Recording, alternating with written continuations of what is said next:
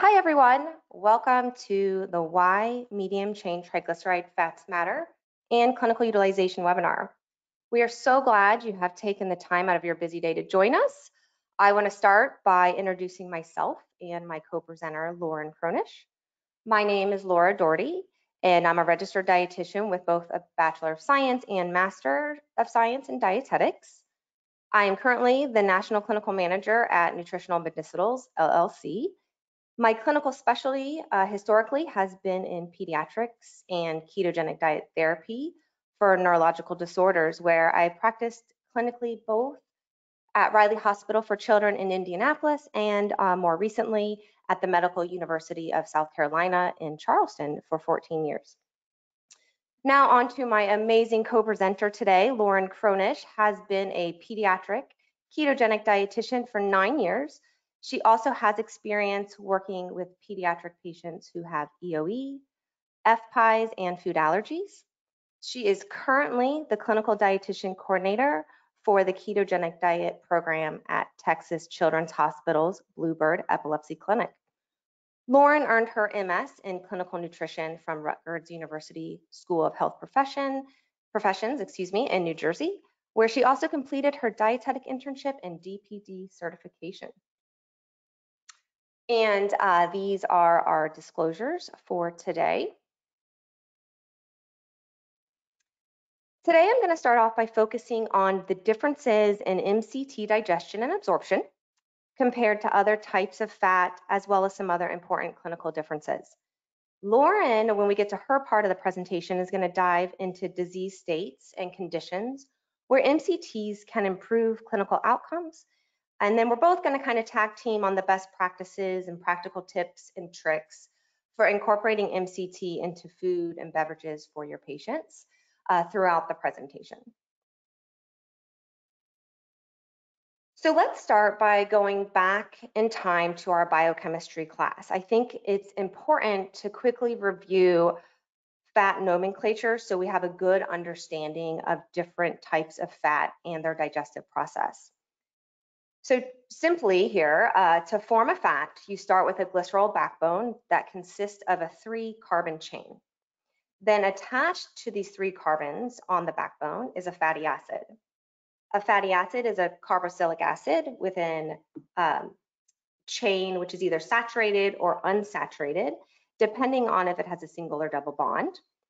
And most naturally occurring fatty acids have an unbranched chain of an even number of carbon atoms, so generally anywhere from 4 to 28.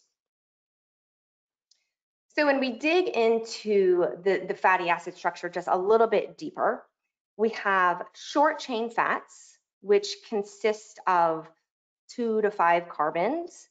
Examples would be, say, C2, which is acetate, C3 being propionate, and C4 is butyrate. And about 95% of short chain fatty acids fit into one of those 3.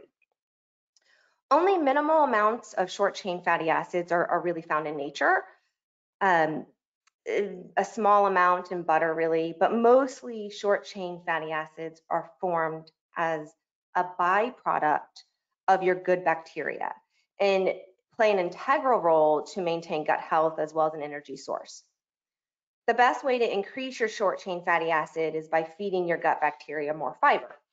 But unfortunately, I could talk more about short chain fatty acids. I think they're amazing. But today we're going to talk about medium chain triglycerides or medium chain fatty acids. And those are going to be anywhere, and those are pictured here, and they're going to be anywhere from 6 to 12 carbons in length.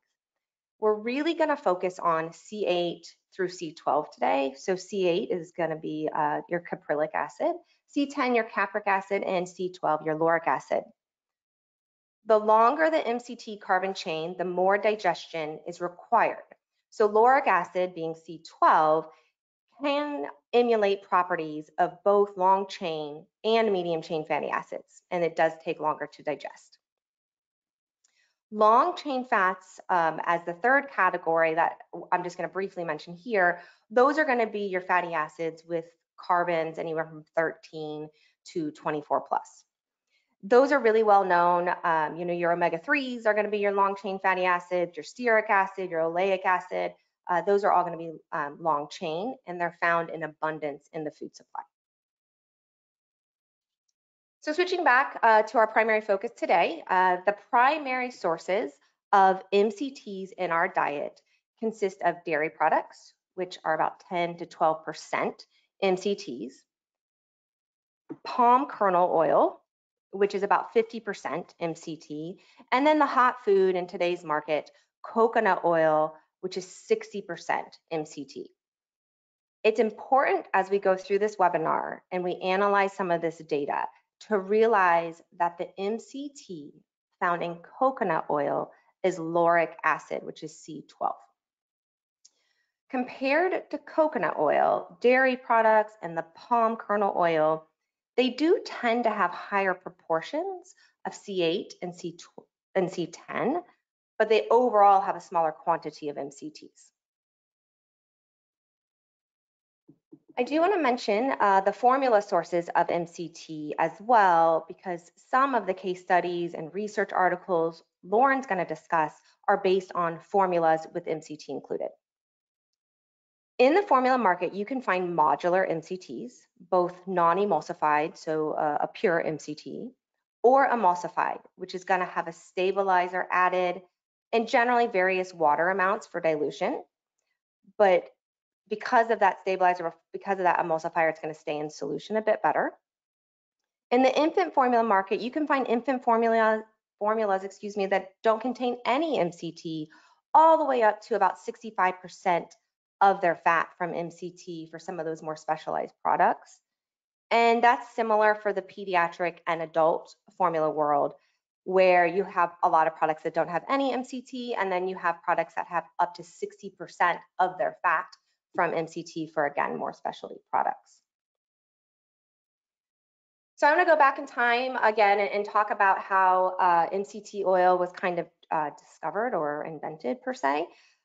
For the greater part of the 20th century, MCTs were only consumed from natural food sources like butter and coconut oil.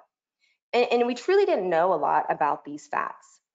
This was really the case until the early 1980s, when a researcher at the nutrition laboratory at Harvard developed a process to produce MCTs in larger quantities and in a pure source. The end product of this new discovery was MCT oil as we kind of know it today. His intention was really to use it for the treatment of several medical conditions, such as pancreatic insufficiency and fat malabsorption. But it quickly became a huge hit in the supplement industry as well. So the oil itself is made from pure MCTs extracted from whole foods, primarily coconut and palm. And this chart here kind of outlines the 4 different MCTs and what foods, or maybe lack thereof, these MCTs can be found, as well as some other important properties that can impact palatability and tolerance. For example, for MCT oil processing, usually lauric acid, so again, your C12, and caproic acid, your C6, is entirely removed during the MCT oil making process. That is because it makes a more palatable and high quality product. While C6, because it's a really short chain, is really easily absorbed, it also has a really unpleasant taste and smell. On the other hand, C12, which takes longer to absorb, may not give you the same clinical benefit as using a C8 or C10. Most MCT oils on the market are going to be a blend of C8 and C10. Although some of them are 100% one or the other. You may see, I think a lot of them are around 50 to 80% C8 and 20 to 50% C10. But honestly, I've seen it all over the spectrum. But that just kind of gives you a general rule of thumb of why you'll see C8, C10 in the MCT oil market, while coconut oil that you might buy from the grocery store is going to be more of a C12. In order to be absorbed, long chain fats, which again are 13 to 24 carbon atoms in length. So we're looking at the second part of this diagram here. They require pancreatic biliary lipolysis and emulsification to be broken down into glycerols and free fatty acids, which then they have to be entered into an enterocyte and subsequent production of a chylomicron. In contrast, MCTs, which again are 6 to 12 carbons in length, are absorbed passively. They bypass the need for complex lipolysis and emulsification. In fact, although the long chains are packaged into chylomicrons going through the lymphatic system prior to reaching the liver, MCTs can be taken up directly into the portal circulation. In the liver, MCTs can move passively across that double membrane of the mitochondria and be used as an immediate source of energy, while long-chain fats require transportation through the carnitine cycle. So for visual representation, you will see here circled or boxed in red the steps that long-chain fatty acids have to go through for digestion that MCTs do not.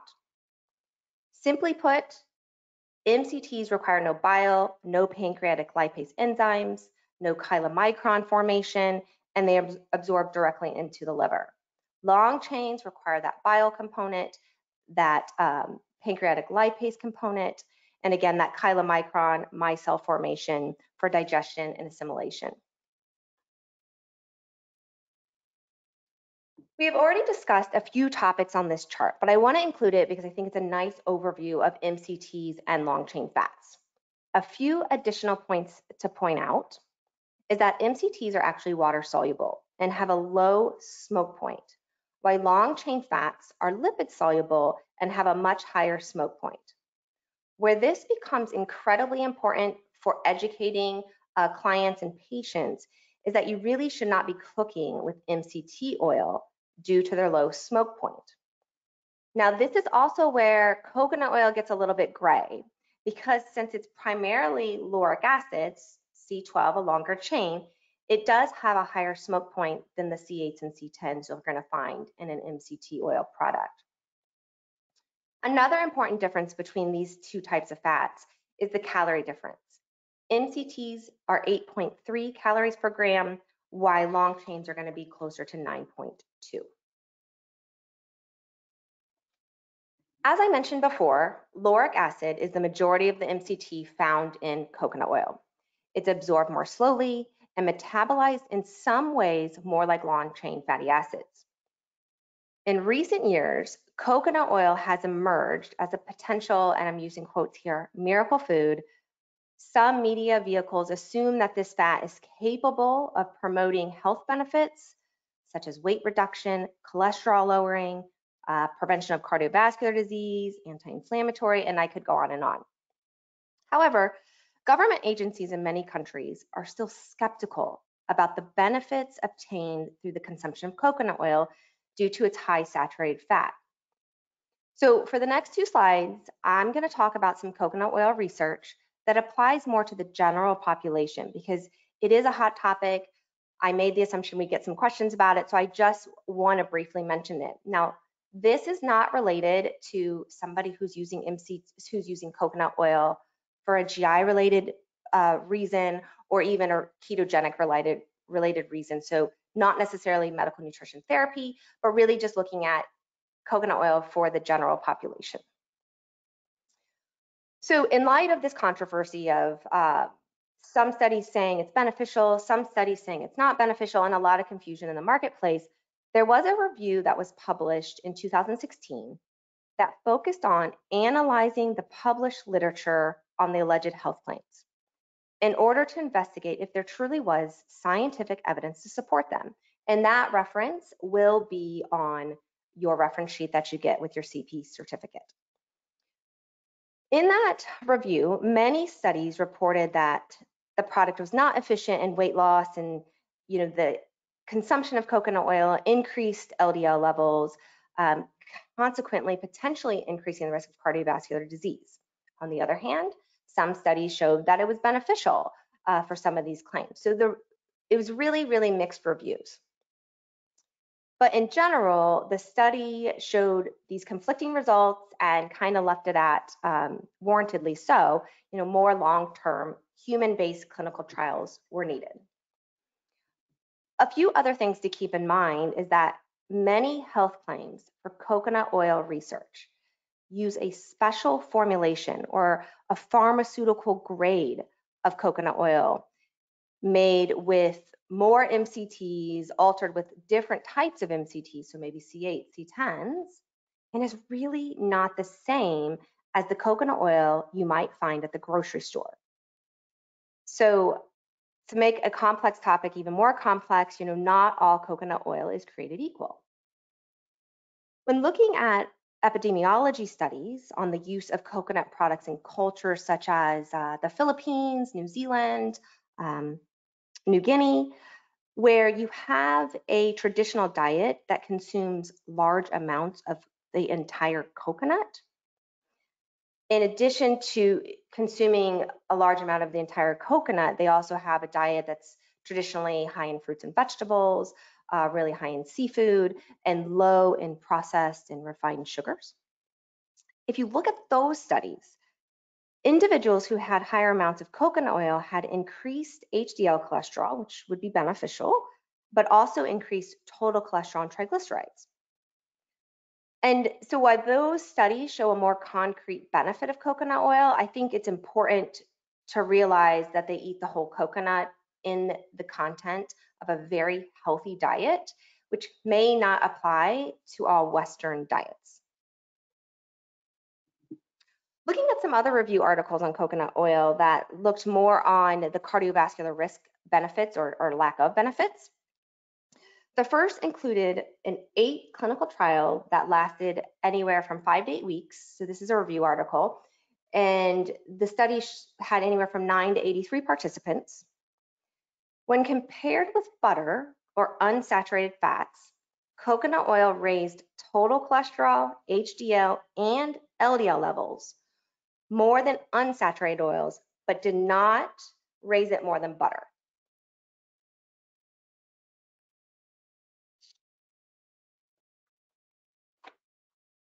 Okay. And then, coconut oil was also found to raise total and LDL cholesterols to a similar degree as other saturated fats like beef fat and palm oil.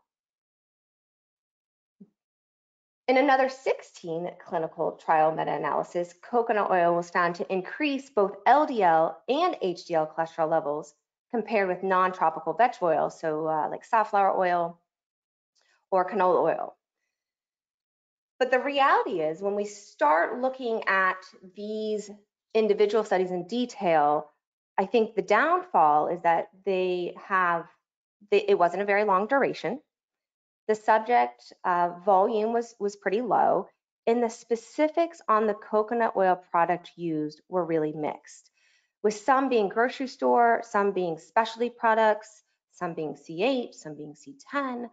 It's all across the board. And I don't think, or I don't know if it's fair to compare those MCTs as just one grouping versus the individual unique properties of each of those MCTs. And that's getting down to the nitty gritty. And I realize as a nutrition researcher, that's hard. But I think it's kind of comparing apples and oranges at times.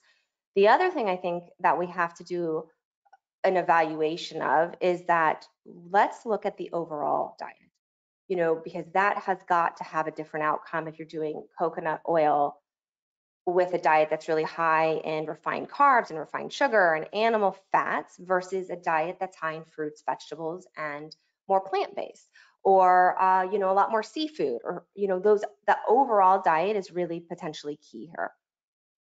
So while I'm not anti or pro coconut oil in the general population, I'm more of in the stance as a clinician that we definitely need more research. Probably we don't need to have this one-size-fits-all approach to coconut oil.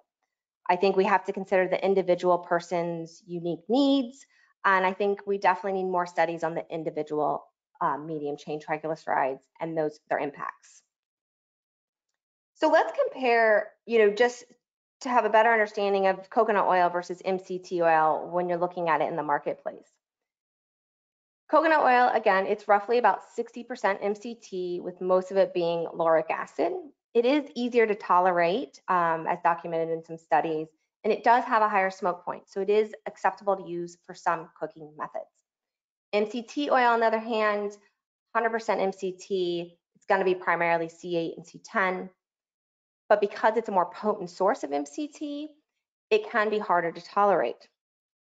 So from a clinical perspective, if you are really looking for your patient to get C8 and C10, because maybe the concerns for the C12 being longer chain and maybe emulating more of a long chain fat, then MCT oil is the way to go, because there's only about 14 and 7% of coconut oil that's actually C8 and C10. So you would have to have about 7 times, or let's say 1 tablespoon of MCT oil would give you the same amount of C8 and C10 as 7 tablespoons of coconut oil. So in that situation, MCT oil is giving you a huge bang for your tablespoon. MCT formulations, now here we're talking just 100% MCT here. So MCT formulations, you'll see liquids on the market. Those are probably the most readily available. They're generally the least expensive. And that's just made from extracting the oil from typically coconut or palm kernel, and then refining it. MCT powder is also available on the market, and I have used this quite a bit in my practice, mainly if I run into a situation where the liquid is not being tolerated. It does seem to be a little bit more gentle on the stomach.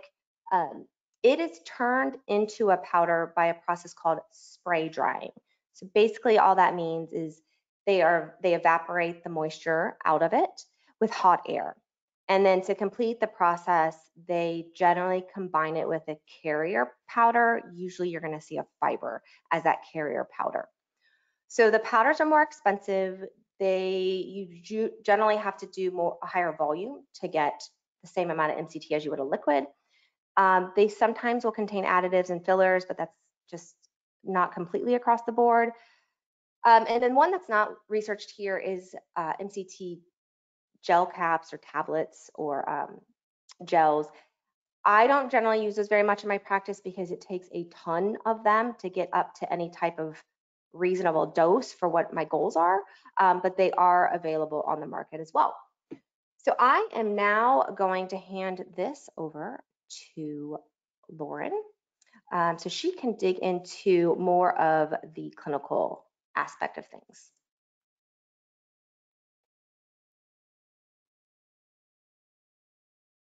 Hello, everyone. Give me a minute to just minimize my webinar panel and maximize my slide deck.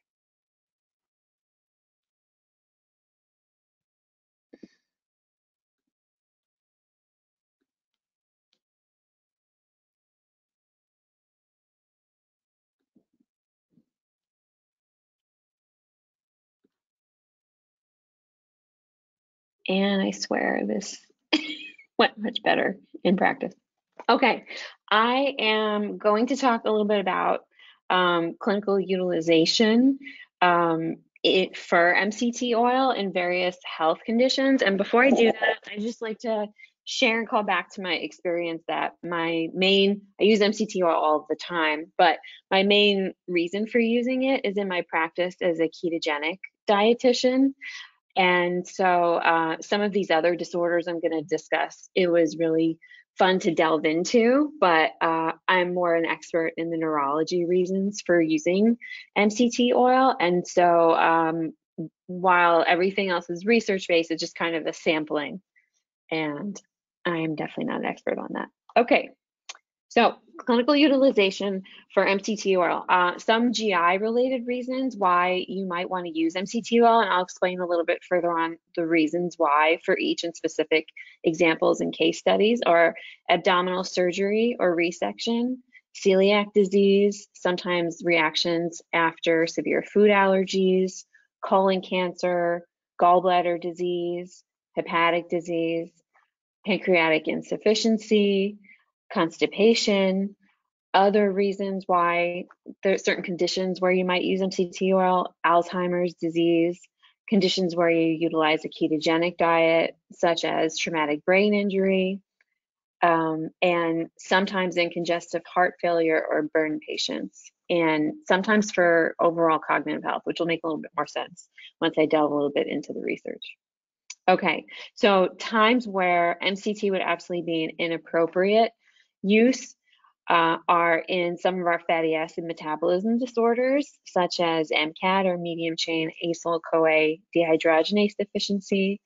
In any case where somebody has excessive diarrhea because it has a higher osmolality, and some people take MCT to go to the bathroom better, so it could exacerbate that in diarrhea. Any history of intolerance to MCTs, usually it's related to some sort of GI symptoms. An allergy to the food the MCT is derived from, namely coconut or palm. Presence of a portacaval shunt, not using it because of its low smoke point. So it absolutely should not be baked with in the oven or fried with. Some light sauteing is okay, but if you remember back the slide that Laura was discussing, the smoke point is 320 degrees Fahrenheit. So on induction ovens, for example, the stovetop gets hot really quickly, so you'd have to use your judgment. And it should never be used as the sole source of fat due to the risk of essential fatty acid deficiency. It doesn't contain any of those essential fatty acids that we need. And certain clinical situations, pharmaceutical grade MCT might be stronger indicated than in others. I talked to a liver transplant dietitian who says that in their practice, the whole team prefers pharmaceutical grade because it's less costly for families if they can get it covered through a medical supplies company. Or it could be that it's more standardized product when it's pharmacy grade. However, you really have to take this into account with your particular client or patient. For example, if it's not covered, the pharmaceutical grade might be a higher price point in the store. And so then it's more feasible for them to use whichever one they can or one that's on sale. And so you kind of have to take that into account. Other conditions where you should discuss with a healthcare provider before using include cirrhosis, liver disease, high blood pressure inside the liver, brain, or nervous system complications caused by liver damage. Okay, so now I'm going to delve a little bit into the research on MCT and conditions utilizing a ketogenic diet. A couple I'll touch on in the neurology, severe Alzheimer's, traumatic brain injury, and epilepsy. Okay, so just first a quick overview or refresher for some of you of Alzheimer's disease. It's the most common form of dementia. It's a progressive neurodegenerative disease. There are treatments, but no cures, and some of these treatments are not successful in helping the symptoms for everyone who experiences Alzheimer's, just some people. Those include ACE inhibitors or improvement of certain lifestyle factors. Many of the risk factors for development of Alzheimer's disease are based in bodily inflammation and oxidative stress. And brain glucose metabolism is the target of the hunt for more treatment right now. Okay, so based on the research right now, it does seem like there's an impaired glucose metabolism in Alzheimer's disease. There's a reduced use of the GLUT3 transporter. There's a reduced glycolytic flux, and there's increased brain glucose concentration. So the brain is not metabolizing blood sugar the way that it did before. And so this is where the thinking that ketones as an alternative brain fuel source through the use of the ketogenic diet or just MCT oil on its own together with a typical diet might help improve the brain metabolism of people who have Alzheimer's disease.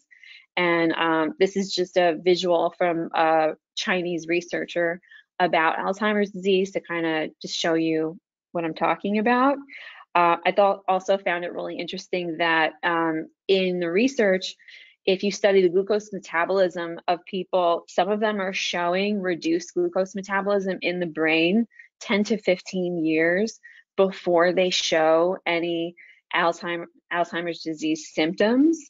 And this reduced cerebral metabolic output can lead to cognitive impairment or Alzheimer's, as suggested by the research. In other words, an improvement on brain metabolism might help people at risk for Alzheimer's, not just people who already have Alzheimer's. And pretty much because advancing age is a risk factor for Alzheimer's, we all do, though we know from the research that people who have the E4 allele of the APOE4 gene might have even more potential benefit in this because they're more at risk for developing Alzheimer's disease. We don't quite know why in the research, but if you think back to your school days, for a lot of you, that APOE4 gene is one of the codes for how we metabolize cholesterol in our bloodstream. Other risk factors for Alzheimer's include other genetic polymorphisms, genetic hormone changes, lifestyle factors, cardiovascular disease, hyperlipidemias, hypertension, obesity, insulin resistance, and type 2 diabetes. Some of these are preventable risk factors, but many of them are ways that create oxidative stress and inflammation, and some of them are not able to be controlled, like especially the genetic factors. So this is why there's so much interest in seeing if we can find some better treatments. So in Alzheimer's disease, some possible uses for MCT oil in the research are to use it in supplementation with a regular diet. So in this 2009 double-blinded placebo-controlled study for 90 days of 152 participants with mild to moderate Alzheimer's, NCT was supplemented to give moderate ketosis with a regular diet, and it was correlated positively with a significantly improved cognitive scoring, a validated ADA-Cog scoring 45 days in, so about halfway in as compared to the placebo group. And I really like that one because it's an RCT and there weren't very many RCTs to be found. And in another 2014 study of 30 participants with moderate to severe Alzheimer's, 20 grams of coconut oil per day, so not MCT, but coconut oil, improved validated AD assessment scale cognitive subscale and the clinician's interview-based impression of change plus caregiver's input, which I'm sure these validated scoring tools could be a lecture on their own, but they're validated scoring for measuring the progression of Alzheimer's disease. However, a limitation of this study was that there wasn't a placebo group for here. Okay, so I wanted to get a better handle on the overview. Besides, I wanted to give you some good primary data, and then I kind of wanted to back out and give more of a scenic overview. So I took a look at a study that just came out in January 2023 in a journal called Nutrition Review, and they did a systematic review of MCT oil and the use of Alzheimer's disease, and there were 17 studies examined, and they concluded that further research is needed to determine if the increase in brain energy metabolism that MCT causes can really improve cognition in Alzheimer's or those at risk for it. In other words, even though we know that there's this reduced brain metabolism of glucose for people with Alzheimer's, we still need to prove better whether MCT really can improve it, even though if you looking at the science in the slides before, it makes sense. There's not a ton of those gold standard RCTs available to us, and so we need to research further. Okay, another condition in which MCT oil supplementation might be helpful is in traumatic brain injury. And so traumatic brain injury is defined as an injury that impacts the brain. It can cause disability and death. In the US in 2019, there were 223,000 reported TBIs, and they can be mild, moderate, or severe concussion grading and or a result of gunshot wounds. They can be long-term, they can be short-term, and sometimes they do have permanent effects on people. So just to share from this longer-term outcomes to just understand about TBI, because I don't know about you, but whenever I think of TBI, I just think of concussions, but it's not just that. And I think there's more awareness these days with CTE, but there can be shorter term or longer term impacts. And so from the TBI-MS database, 22% surveyed died, 30% symptoms became worse over 5 years, 22% stayed the same, and 26% improved. So it may or may not be appropriate to use with TBI, but I mean, 30% experiencing worse symptoms tells me that there's a lot of room to help. And the baseline of thinking about using this, there could be a couple of different reasons. So in the case study I'm about to discuss, the reason why it was utilized is because as a result of the TBI, the person experienced seizures for the first time in their life. And so we were using MCT in the context of a ketogenic diet to help control their seizures that were as a result of the TBI. But there could be some reason to use it otherwise. Okay, so the case study about the TBI, patient's name was Billy Madison. He was an 18-year-old male, 204 pounds, completely healthy, no significant health history. And he had flipped off a motorcycle, resulting in a TBI. And he was in our neuro ICU. He had a medically induced coma due to help control his seizures. They also induced hypothermia therapy through the kitchen sink of medications at him to try and help control the seizures. But after he was taken out of the medically induced coma, his seizures continued and they weren't well controlled just with the medications being provided. And so that's where nutrition got consulted in 4 weeks into his admission. The ketogenic diet was initiated via NG tube, and the patient was starting to wake up in the week or two into starting the ketogenic diet. So first, we started him on a 4-to-1 ketogenic diet, titrated over 3 to 4 days with no calories from MCT. And at that point, we were having 0.8 millimoles per liter in his blood ketones, which is really trace ketosis.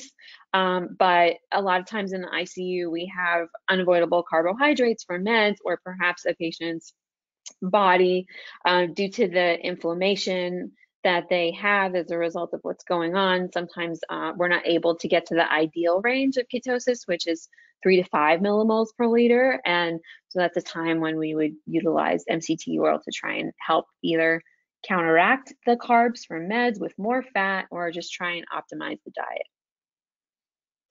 So we started adding in MCT oil to the non-MCT oil keto formula while still on a ketogenic diet to provide 20% of calories once it was titrated up. So always with MCT oil, you start slow and you add on to make sure that you have adequate tolerance, you don't have loose stools. And it was successful in this case. A week after adding the MCT into the formula, there were significantly improved seizures, and that blood ketone of the beta hydroxybutyrate boosted way up from the 0.8 trace to high 3.2 millimoles per liter. There were reduced bowel movements and some abdominal distension at first, which can happen when MCT oil started. Usually not the reduced bowel movements. Usually you get the same amount of bowel movements or more, and you have to watch out for loose stools with the MCT oil. But it is normal to have some abdominal distension, especially when you're first starting. Sometimes even when you titrate up slowly, because it's just the body's getting used to more fat and this kind of fat. And we increased the MCT oil some more, and that did help improve the bowel movements. And after going up to 30% of total calories in MCT oil, which also increased the ketogenic diet ratio, that was improved with having more regular bowel movements too. Okay, so now I'm going to talk a little bit about MCT and GI related conditions, including short bowel syndrome, intestinal failure, liver and pancreas, and honestly, this whole section could be its own lecture as well. So just if you're interested in delving further in, there's some really good references, and I'll just delve into a couple of them. Okay, so MCT oil can be useful in any kind of disturbance involving digestion and absorption. And the reason why anything that's got disturbed bile secretion, like cholestasis, disturbances in hepatic intestinal circulation of bile acids, intestinal dysbacteriosis, or pancreatic lipase secretion problems, celiac disease, short bowel syndrome, after bowel transplantation, inflammatory diseases of the bowels, any disturbed outflow of lymph, like after some cardiosurgical surgeries, intestinal lymphatic diataxia, that's a mouthful, some metabolic diseases, sometimes even in reactions to severe food allergies, and sometimes in preemies. And the reason is really that with MCT oil, you don't need those bile acids to metabolize the MCT oil the way you do with the LCTs. So it's like you skip a step in the fat metabolism, so it can be more efficiently metabolized, which can be helpful in some of these GI disorders. And as a result of that, sometimes you can have better absorption of calories. So a lot of these diseases, really the reason why you're using the MCT, in addition to it being more efficient, is that you've got malabsorption going on. Maybe you've already got weight loss happening by the time the MCT oil is utilized. And so you can have more efficient absorption of the calories you're providing with the MCT, then you can help start to put some better weight and nutrition back on too. Okay, so I'm not going to read through this whole visual, but it is a nice overview. It's from a systematic review of the use of MCT oil, and so I just wanted to provide it for you to look if you were interested in some more research, because I'm only going to be over a couple of the GI conditions I just discussed. And this is from a 2018 review study, so fairly recent. Okay, so one GI indication for using MCT oil is pancreatic insufficiency. So there's a lot of reasons why you might have pancreatic insufficiency. You can have pancreatic insufficiency from cystic fibrosis disease. You can have it from various other GI disorders. And so the first recommended treatment for pancreatic insufficiency is the use of pancreatic enzyme therapy. And that's just to help you digest and absorb your nutrition better. However, there are sometimes conditions or people for whom that enzyme therapy isn't enough, or it's not working so well. And so then a second line treatment, if the enzymes are not possible, might be MCT oil, except do not use in acute pancreatitis.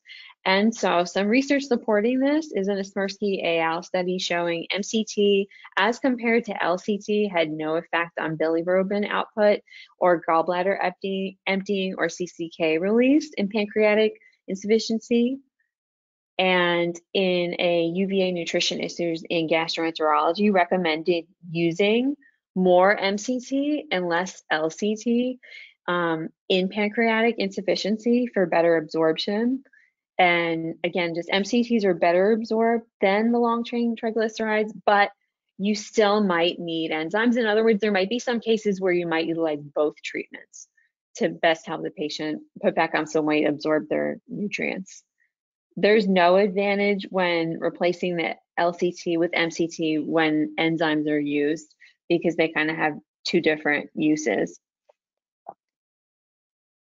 So another GI condition in which you might utilize MCT oils in short bowel syndrome.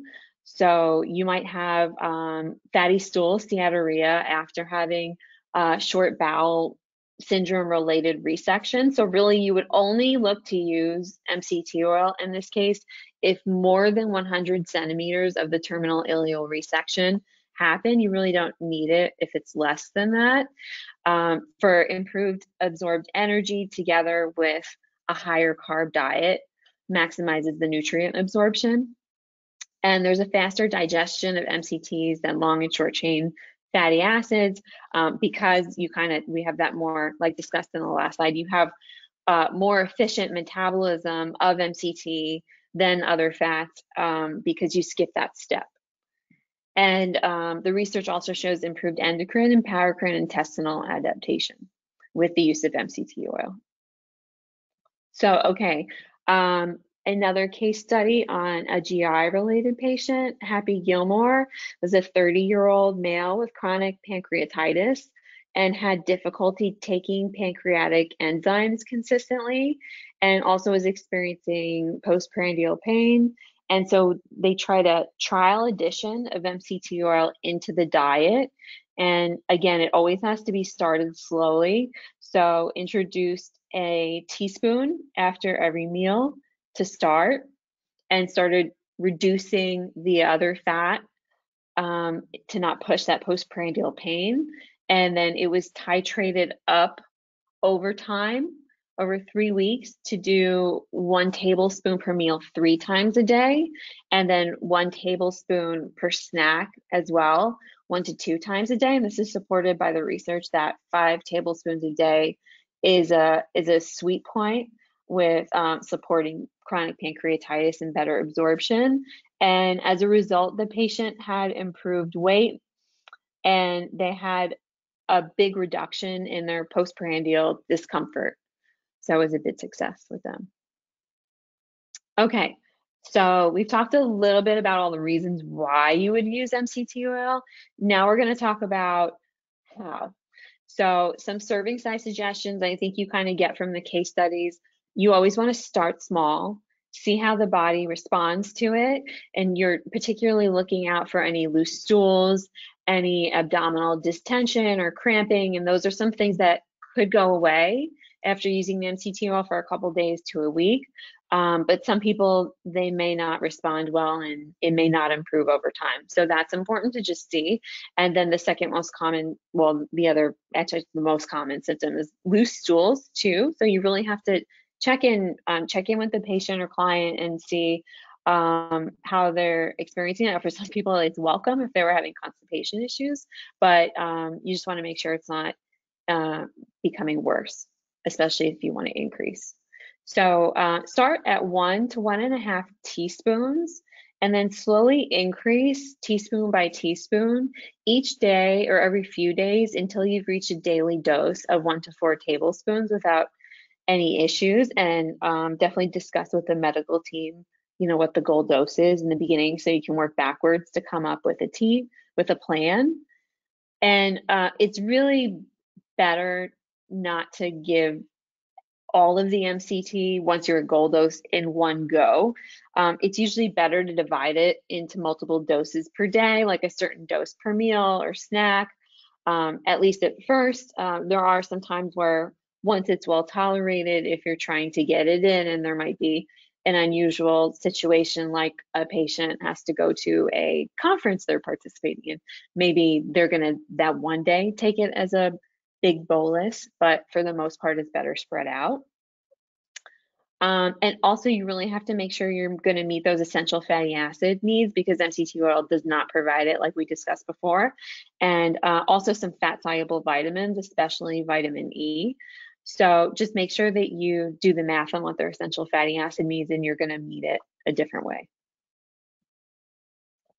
Okay. So I wanted to give you an example to showcase the titration for tolerance. And so going over to keto world, we used MCT oil in this case to boost ketosis in somebody on the modified Atkins diet. And just to give a little context, modified Atkins diet in keto world is different than in general adult world. So it might be something like 5 to 20 grams of net carbs per day and an increased amount of fat. And so this patient had been on the diet for 2 months since starting it for hard to treat seizures in a 10-year-old boy, and they were growing normally. And there was concern for constipation since starting the modified Atkins diet, despite getting enough fluids and encouraging as many vegetables as we could. And he was having one bowel movement like every 4 days, and it was a Bristol stool score of 1 to 2, so not great, which is very common, by the way, when we start a medically prescribed low carb, high fat diet. And so we then added in at that 2 month on the diet mark, MCT oil to see if we can help the constipation, and side benefit, it also would boost ketosis. So we started at that recommended 5 grams or 1 teaspoons of MCT oil 3 times a day, which then provided about 7% of total calories. So we had to adjust to make sure we're not giving too much fat, but enough. And the bowel movements improved a little bit.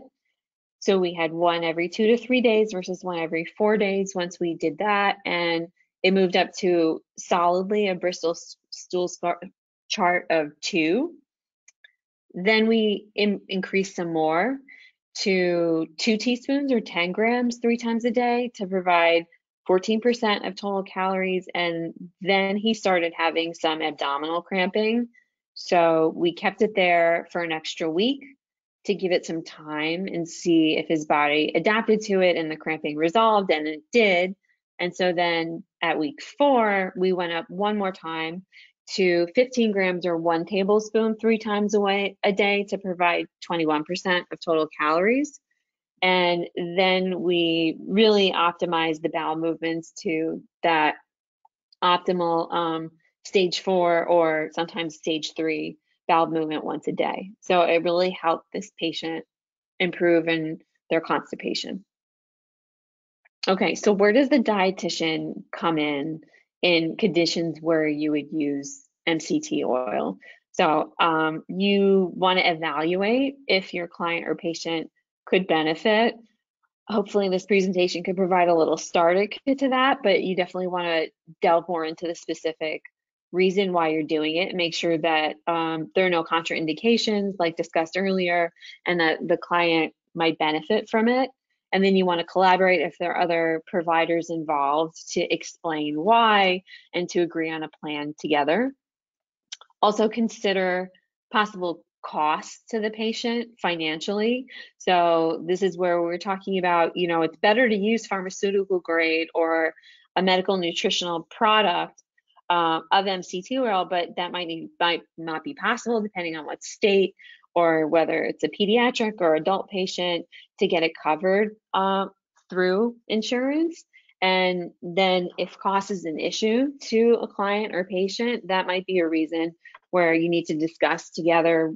You might want to just use any retail version of MCT, but if you're doing that, it's good to stick with one brand when you can. You also want to educate your client or patient about the potential uses as applicable and get their buy-in on it, and assist them with a plan for how they'll get the oil in, recipes, and how to titrate it up and check for those possible symptoms when starting that we discussed, and monitor then for how they're tolerating it and any potential side effects.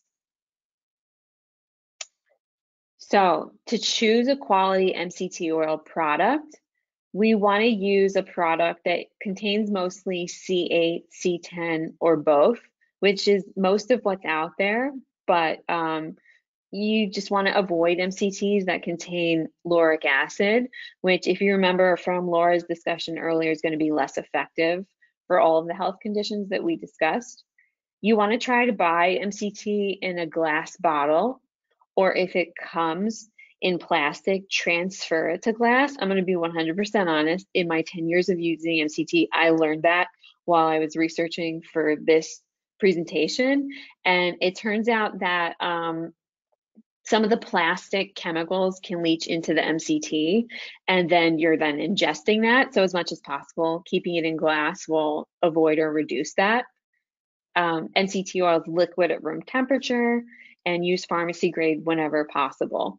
Also remember that most MCT oil is derived from coconut, and so you need to take care if you've got a patient or a caregiver who has coconut allergy to get it from a non-coconut source like palm oil. Okay, so this is an example of an MCT oil that you might find in a grocery store. And to just zero in to the product's nutrition facts, where it tells you how much MCT oil is provided in this product.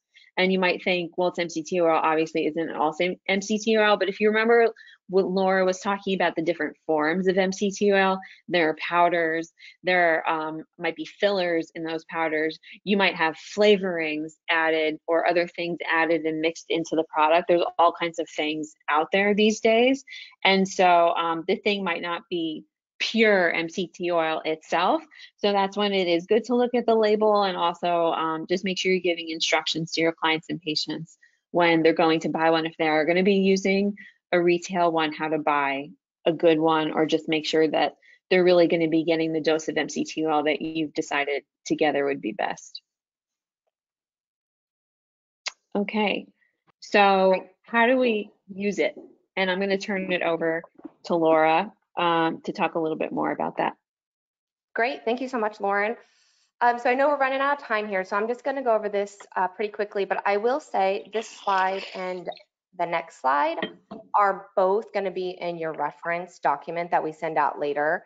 So you will have this slide and the next slide. But ways to incorporate MCT daily. So personally, one of my favorite ways to work with clients is just adding it to a hot beverage. So coffee or tea.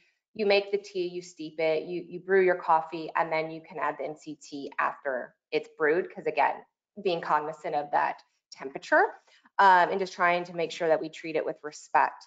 I will also say I have a lot of patients that add it to like a smoothie or a meal replacement or a protein shake, and that really can help with the palatability. So while I certainly have some patients that would just take it like a shot, and though they were always big troopers to me, I would say adding it to some other type of food really does help in terms of tolerance. So that's something to keep in mind as well. You can add it to casseroles, you can add it to yogurt, you can add it to oatmeal. There's really an endless opportunity of things you can add it for or add it to. You can also drizzle it on the top of, salads, pasta dishes. So just trying to give people tips on what works for them, and so that they can be successful and adding it if they need to. And then the next slide is just a way to, just 2 recipes on fat bombs that I just wanted to leave with y'all. Now, keeping in mind that a fat bomb is, you're going to want to use coconut oil, because coconut oil is solid at 70 degrees Fahrenheit. MCT oil is still liquid at 0 degrees Fahrenheit. So if you want a solid product like a fat bomb, you're going to have to use the coconut oil products. Now, with that being said, again, coconut oil, primarily C12. So you can maybe later in the day focus on some more pure MCT options to kind of balance that out. We'll have a few questions here. The next slide just shows you that we do have an upcoming webinar on June 7th with our good friend, Dr. John Bagnulo. We're going to be talking about the anthocyanins' role in oxidative stress and chronic disease. So I'm really excited about that one. Registration will be open soon, but I did want to save the date on that.